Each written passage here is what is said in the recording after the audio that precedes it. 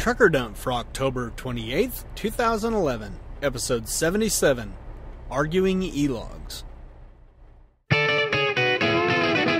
Welcome to Trucker Dump, where you'll get one driver's insights and sometimes humorous views of truck driving and the trucking industry, and pretty much anything else he feels like dumping on you. This podcast is brought to you by AboutTruckDriving.com.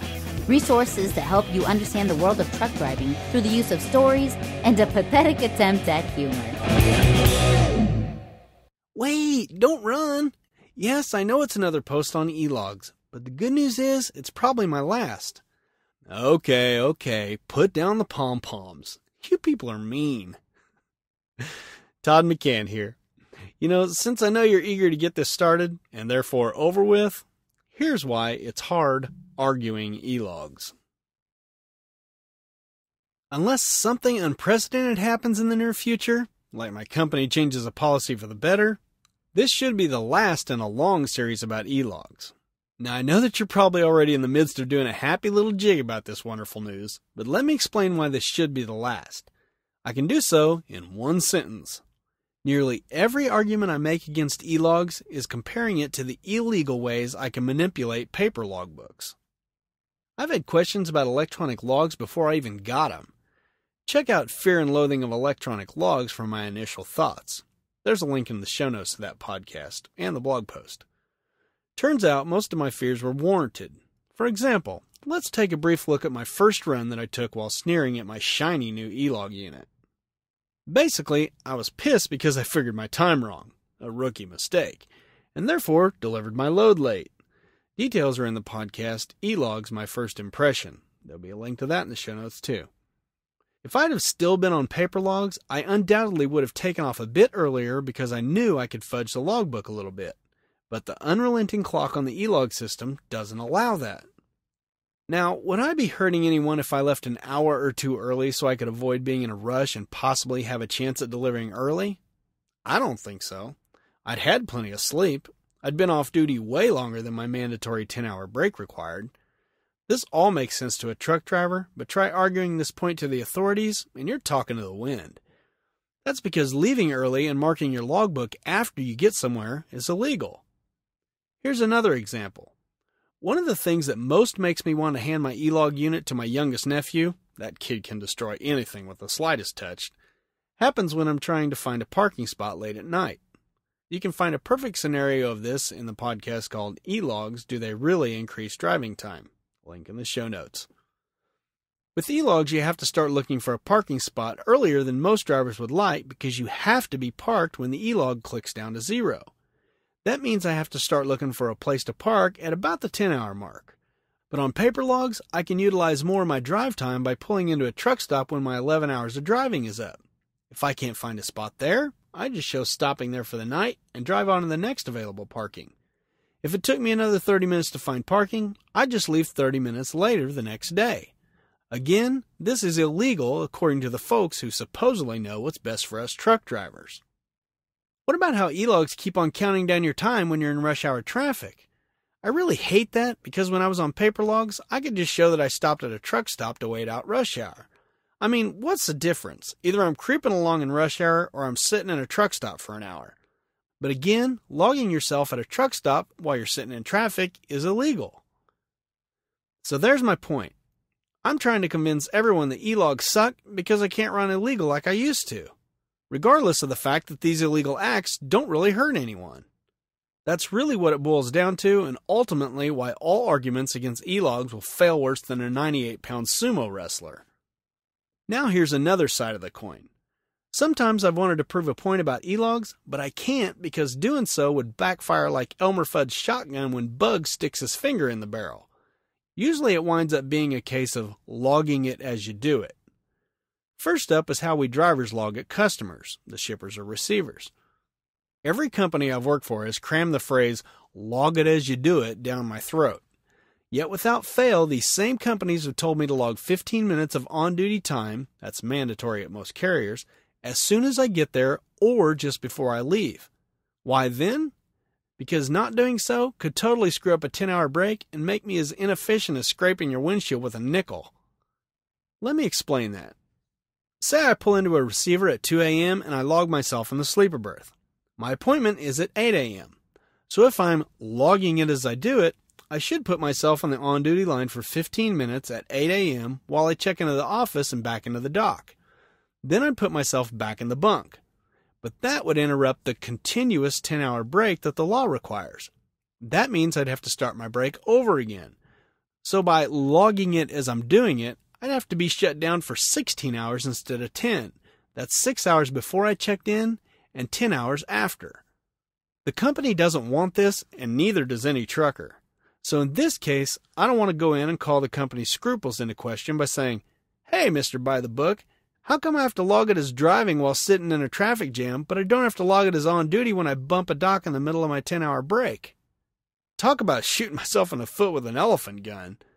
What if they thought about it real hard and decided I was right? Which policy do you think they'd change? Yeah, that's what I thought too. Or how about the fact that the company only requires me to log 15 minutes to do my pre-trip inspection? What if it takes 30 minutes or 45? Well, I don't want to waste my valuable on-duty time, so I'm not going to log it as I do it in this case either. The company may say that they want you to log it correctly, but they don't really want you eating up your hours either. Fine by me. There is, however, one thing I won't give up on. There's absolutely no reasonable excuse for not making e-logs editable by the driver. Most carriers realize this and have given their drivers a big old pink electronic eraser. Not mine. They set them up according to the DOT suggested guidelines. I have no words for how stupid this is. On paper logs, we can make changes and initial them if we screwed up. With my company e-logs, changes can only be made by a member of the safety department. If no one is there to make the changes until the next morning, I'm still required to electronically sign my log as accurate at the end of the day. Since the only button available is to OK it, if I choose not to sign, I choose not to move. Even if I'm fully aware I'm signing a log that I know the safety department will change in the morning. And yes, I brought this fact up to the safety director. All I can say is he'd make a good politician. I still don't have a satisfactory answer. Am I nitpicking? Yes, I am. But a driver's logbook is a legal document that can and will be used to protect or defend us in a court of law. What happens if I have an accident causing a fatality before the safety department changes my log? Yes, the chances are slim, but it is a possibility.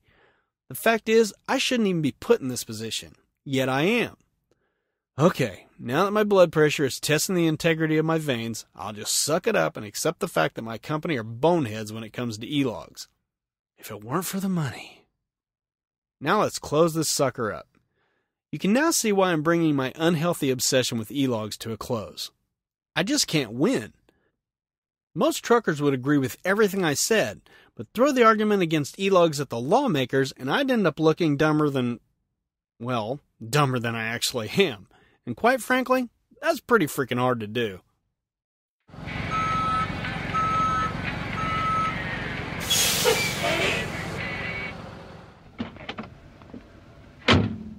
Hey, yo, bud, where do you want this load of feedback? Well, look at you people go. I asked for comments on the spitting Christian zealot, and I got 'em. So let's get cracking. Patty, that's Love18Wheels on Twitter, says, I pretty much feel just about the way you do on all the issues you discussed. It's too bad there are so many so-called Christians that are giving being a Christian a bad name. That spitting zealot ought to look up the meaning of being a real Christian and show a little tolerance and control. It's sending the wrong message. I guess he doesn't even realize that? Well, hidey-ho, Miss Patty. The only thing I can think is that all Christians seem to pick and choose parts of the Bible that they like. I try not to do that, but I know I'm guilty of that myself. But it appears he's leaving out most scriptures. It's sad, really, and frustrating for the rest of us. Thanks for stopping by again, Patty. Becca writes, well said. I also agree with a lot of your points. I had religion basically shoved down my throat when I was growing up and rebelled against it. However, I still consider myself a Christian today and know that God is there. I'm glad I was raised with those morals rather than without them. Well, hey, welcome back, Becca. I'm sure that's why most of us rebelled. I know I did.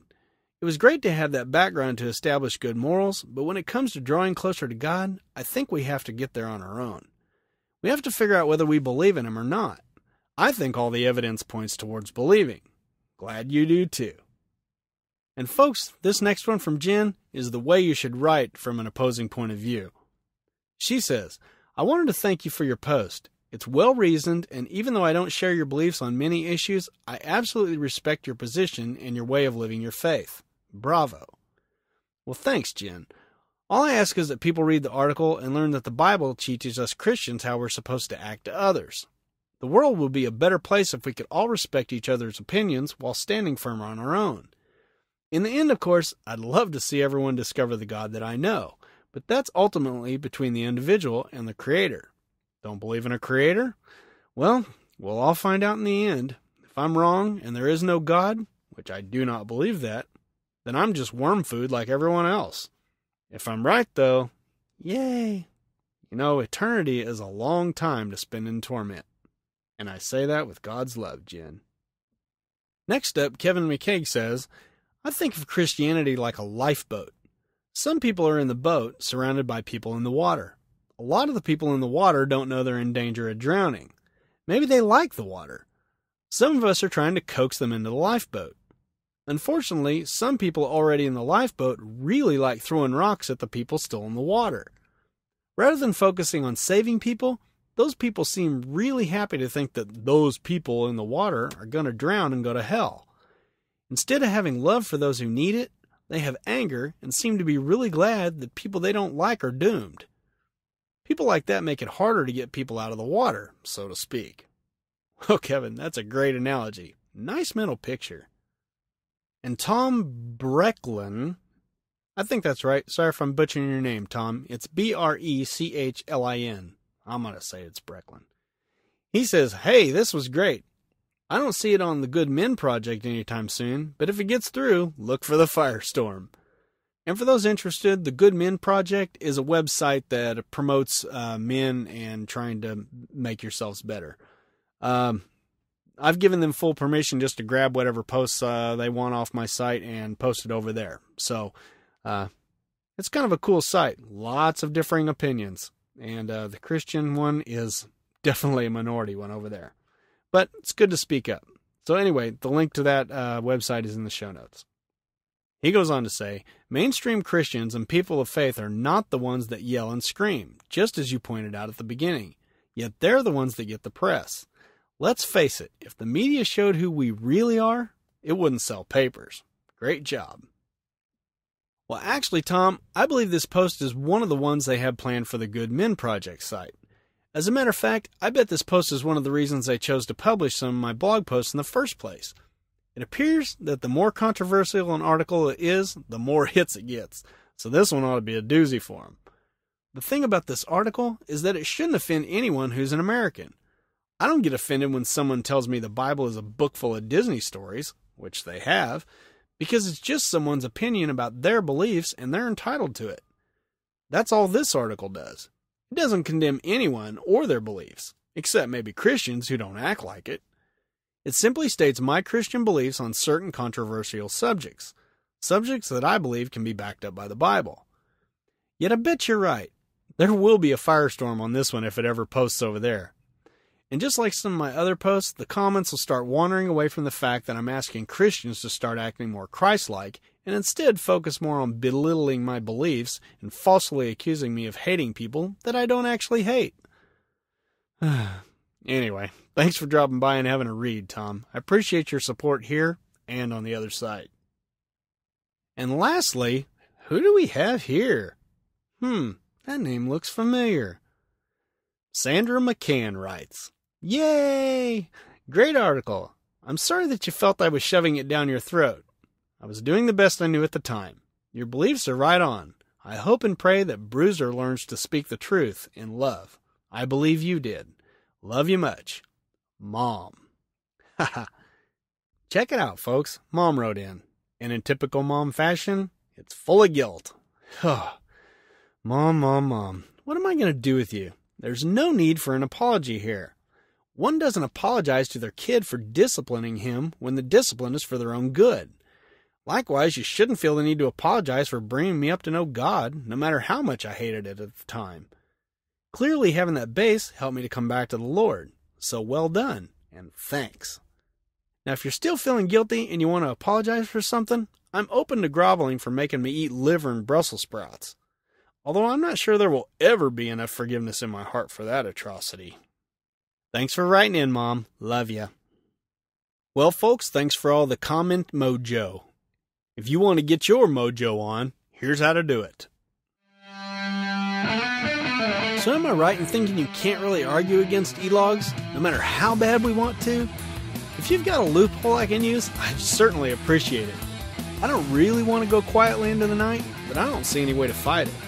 Send in your thoughts and ideas by typing Arguing E-Logs into the search bar at abouttruckdriving.com, picking the post out of the plethora of posts about e-logs, and leaving a comment.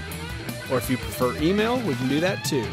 truckerdump@gmail.com is where you want to send it. Or you can look me up over on Twitter. I've gone with the extremely creative username of Todd McCann over there. Yes, it's true. I'm the beige of the tech world. Okay, enough promoting. So until next time, drive safe and stay out of my way.